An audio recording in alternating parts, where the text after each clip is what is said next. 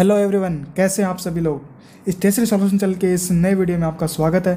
आज के इस वीडियो में डिस्कस करने वाला हूं पीएफ के एक लेटेस्ट अपडेट के बारे में, जो आपके लिए एक एम्प्लॉयर है तो आपके लिए बहुत इंपॉर्टेंट है। और सेकंड हम डिस्कस करेंगे कि हम अपने एम्प्लॉय की केवाईसी कैसे ट्रैक करें, क्योंकि एक हमारे पास कम एम्प्लॉय हो तो आप इंडिविजुअली जाके चेक कर सकते हो, लेकिन आपके सब बल्क में जैसे हज़ारों में हो तो आप कैसे ट्रैक करो सभी एम्प्लॉय केवाईसी, किसकी पेंडिंग है, किसका आधार पेंडिंग है, किसी का बैंक पेंडिंग है, तो वो कैसे अपडेट करें। दोस्तों, अगर आप इस हमारे चैनल पे नए हैं तो अभी तक आपने सब्सक्राइब नहीं किया, सब्सक्राइब जरूर कीजिए। ये वीडियो आपके लिए बहुत इंपॉर्टेंट है और आपके इस चैनल पे आपको लेटेस्ट अपडेट PFSI जो भी लेटेस्ट अमेंडमेंट आते हैं उससे रिलेटेड आपको इस वीडियो में मिलते रहेंगे। तो आपके लिए बहुत इंपॉर्टेंट वीडियो है और आपको इस वीडियो एंड तक बने रहे और ये वीडियो पूरा जरूर देखें। चलो दोस्तों, मैं आपको बताता हूँ आपको कैसे, अगर आप अभी तक आपने नहीं पता कि आप अपनी KYC कैसे चेक करते हैं बल्क में, तो वो इस वीडियो में देखें। तो आपको अपने पहले गूगल पे जाना, गूगल पे जाके आपको EPFO यूनिफाइड इंटर करना है, यूनिफाइड पोर्टल पे क्लिक करना है। क्लिक करने के बाद में आपको यहाँ दिखाई दे रहा होगा यूनिफाइड पोर्टल EPFO, इस पर क्लिक कर देना है। क्लिक करने के बाद में आपको यहाँ पे अपना जो भी कंपनी का लॉगिन ID पासवर्ड मांगेगा वो आपको यहाँ पे इंटर कर देना है, वो इंटर कर देना।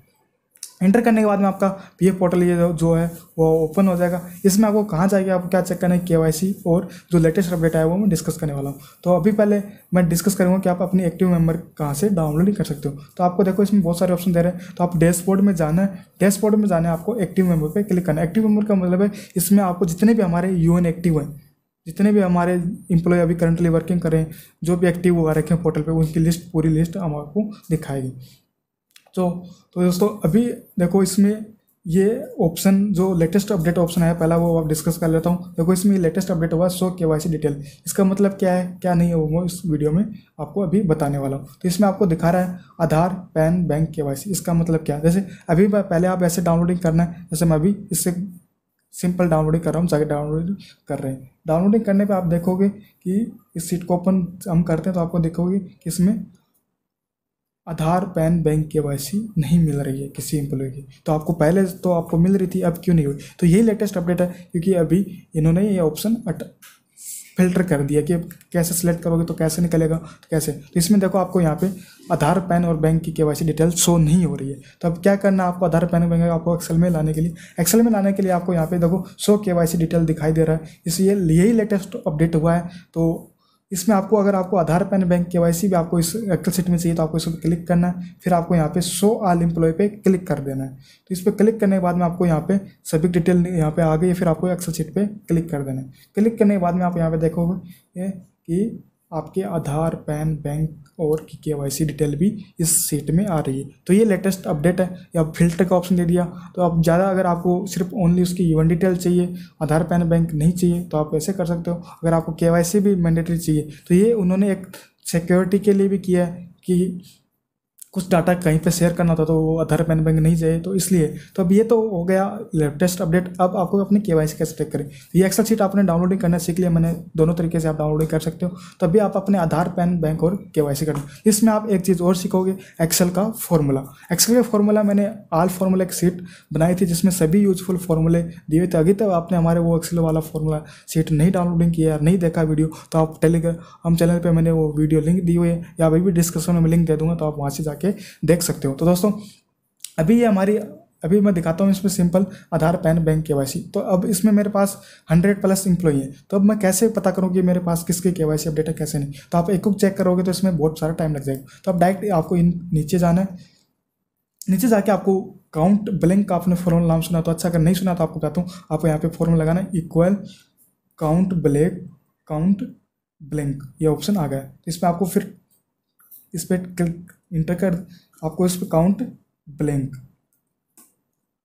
करने के बाद टैब पे क्लिक करना है। फिर आपको शिफ्ट कंट्रोल और ऊपर वाला पूरी सीट को रो को सिलेक्ट करना है। फिर आपको इंटर कर देना है ये। तो आपको फॉर्मूला आगे तक कॉपी करना है, क्योंकि आधार, पैन और बैंक की हमें पता करना है कि कितने की पेंडिंग है। तो यहाँ पे आधार, पैन और इसे आगे तक फॉर्मूला कॉपी करने के लिए आपको शॉर्टकट होती है Ctrl+R।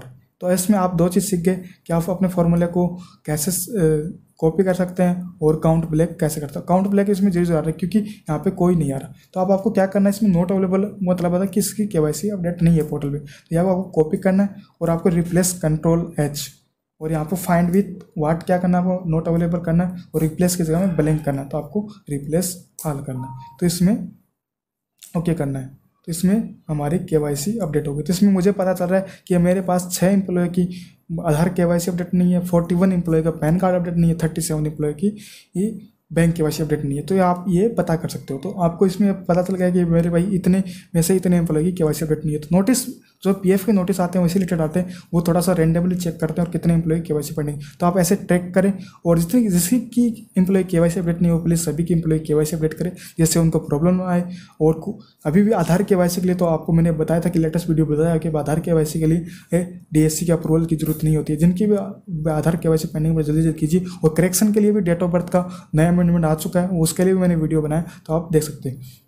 दोस्तों ये वीडियो में आपको देख सकते हो, आप अपनी ट्रैक कर सकते हो, ये एक्सेल फाइल आप सेव कर सकते हो और इसी से आप ट्रैक कर दो। अब फिल्टर भी आप लगा के आप चेक कर सकते हो कि कितने एम्प्लॉय है। जैसे आप इसमें जाओगे तो आप इसमें पता चल जाएगा। यहाँ पे आप आधार, तो आप यहाँ फिल्टर लगाओगे तो इसमें ब्लैंक का फॉर्मूला लगाना, आपके जितने भी जो भी आपके हैं वो सभी का इसमें आ जाएगा भाई इतने एम्प्लॉय की KYC पेंडिंग है। तो ये पेंडिंग वाले आ गए, इतने की आधार KYC पेंडिंग। तो दोस्तों ये आप फिल्टर करके, या जो मैंने फॉर्मूला बताया उससे आपको पता चल जाए 6 एम्प्लॉय कौन से, तो आप यहाँ से फिल्टर करके कर सकते हो। तो दोस्तों ये आज की वीडियो में इतना ही। और आपके लिए एक गुड न्यूज़ देना चाहता हूँ, मैं मंडे को दोपहर 1 बजे लाइव आऊँगा, जिसमें आप कोई भी PF रिलेटेड क्वेरी क्वेश्चन कर सकते हैं। हमारा वो रहेगा PMGKY के रिलेटेड, जो कौन सी वेजेस सेलेक्ट करनी है, वो बहुत सारे क्वेश्चन आ रहे हैं। सेकंड, अब जो PF रिलेटेड कैसे चालान बनाने, जितने भी आपके क्वेश्चन हैं जो PF रिलेटेड आपके मेंबर के, जो भी आप अपने मेरे से पूछ सकते हो, तो मैं आपको मंडे 1 PM को अब लाइव हम करेंगे। जितने ज़्यादा हो सके आप मेरे से क्वेश्चन पूछें, और शायद हम मिल के हम कल उसको जो भी हमारी प्रॉब्लम्स हम सोल्व करेंगे। तो दोस्तों आज के वीडियो में इतना ही। तो दोस्तों ज़रूर बताइए वीडियो कैसा लगे, और कमेंट करके ज़रूर बताइए कि आपको कुछ भी प्रॉब्लम है तो कमेंट कर सकते हैं, और ज़्यादा ज़्यादा शेयर कीजिए। और अभी तक आपने हमारे चैनल को सब्सक्राइब नहीं, सब्सक्राइब जरूर कीजिए। और थैंक यू, धन्यवाद।